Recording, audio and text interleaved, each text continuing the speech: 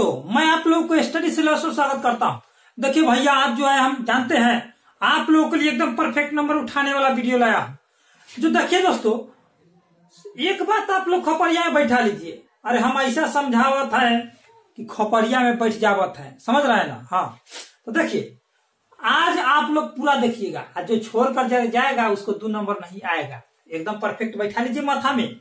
अरे हमारा ना समझावे के है, अरे आप लोग समझिए, ऐसा बता दूंगा ना मैं, ऐसा कि आप लोग कभी भी नहीं भूल पाइएगा। समझ रहा कि ना। हाँ, तो तू समझ रहा तो देखो भाई साहब, अरे प्रेम से देखिए, शांति से देखिए, सब चीज समझ में आएगा। हर बार आइए ना। हाँ देखिए, लिगेंड किसको कहते हैं तो जानते हैं, जटिल यौगिक किसको कहते हैं या जटिल आयन।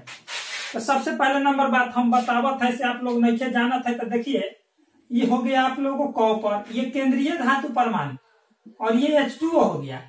इस पर अगर प्लस माइनस है तो ये आयन हो गया। देखिए हम गहराई से बताते हैं। हाँ, तो ये कॉपर और ये H2O, तो यह जो है लिगेंड के काम करेगा। समझिएगा, ये जो है लिगेंड का काम करेगा, जबकि ये केंद्रीय धातु परमाणु है और ये आयन हो गया, यानी कि जटिल आयन हो गया। समझ गए।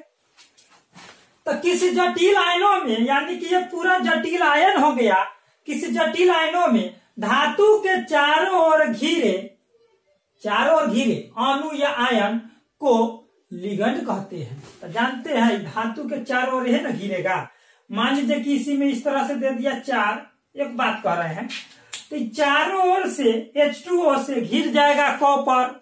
समझ रहे हैं ना। हाँ, तो इसी को हम लोग कहते हैं लिगंड। समझ गए। तो किसी जटिल आयन में मतलब इस तरह का आयन रहेगा, उसमें धातु के चारों ओर, यानी कि धातु के चारों ओर से H2O क्या देगा, घिर जाएगा। जो अणु या आयन होता है ये, तो ये तो अभी अणु है। जल क्या है, अरे भैया ये अणु ना हुआ, यौगिक हुआ जल H2O।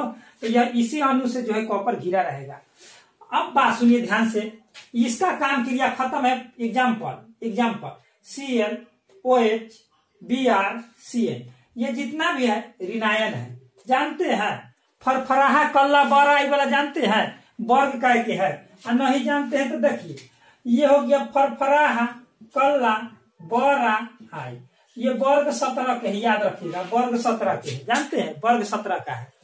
और यह जो है ये सभी पर 1 माइनस, कितना माइनस, 1 माइनस।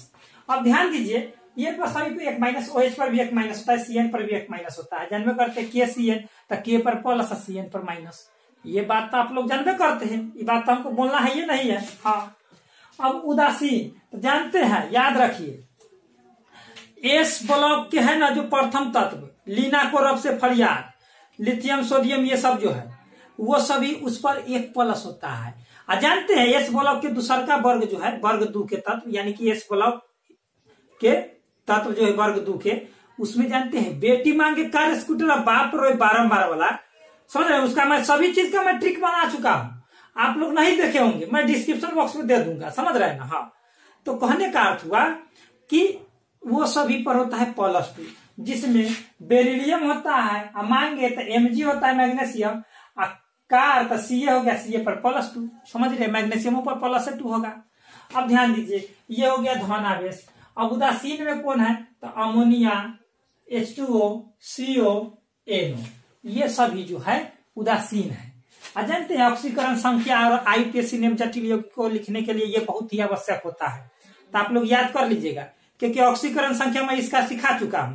केवल बच गया है क्या चीज जानते हैं, इसका IUPAC नेम। तो IUPAC नेम मैं 2 से 3 दिन में डाल दूंगा और काम क्रिया एकदम फिनिश, एकदम समझे, फिनिश। हाँ, अरे देखिए, हमको कहने का अर्थ हुआ, आप लोग पूरा देखिए, समझाना तो मेरा ना काम है। अब एक दंतुर लिगेंड, जिसको हम लोग मोनोडेंटेट लिगेंड कहते हैं, मतलब एक दंतुर मतलब एक बार दाता परमाणु, एक दंतुर मतलब एक बार दाता परमाणु। तो जब लिगेंड में सिर्फ एक दाता परमाणु हो, एक दंतुर लिगेंड कहलाता है।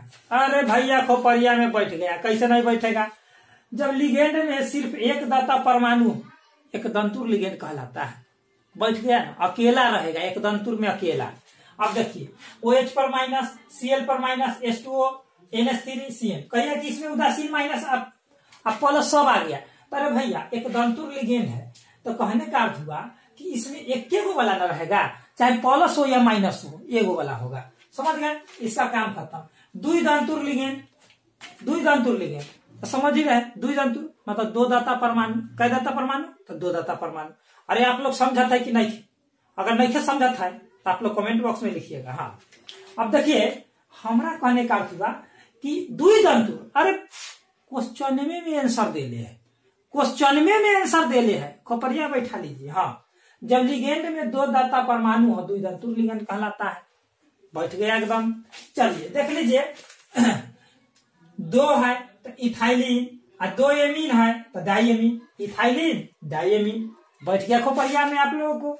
और इसका नाम है ऑक्जेलेट। जानते हैं ये उदासीन है जबकि ये ऋण आयन है। अब ध्यान दीजिए, क्या इसमें मैं जो बात बताने जा रहा हूं सो सी कितना है? तो 2 है। ओ कितना है? तो 1 2 3 4 4 है। और इस पर कितने माइनस? तो 2 माइनस।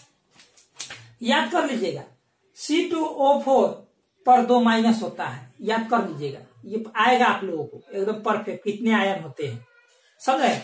ऑक्जेलेट आयन में कितने आयन होते हैं? तो 2 माइनस में। हाँ, अब देखिए, अब जो है बहुदंतुर, तो बहुदंतुर मतलब बहुत तेज, मतलब में 2 तक न था, अब 2 या 2 से अधिक, तब बहुदंतुर लिगेंड हो गया। समझ ही रहे हैं ललन सा? समझता कि नहीं खे? अरे समझता। जब लिगेंड में 2 या 2 से अधिक दाता परमाणु हो, 2 या 2 से अधिक दाता परमाणु हो, बहुदंतुर लिगेंड कहलाता है।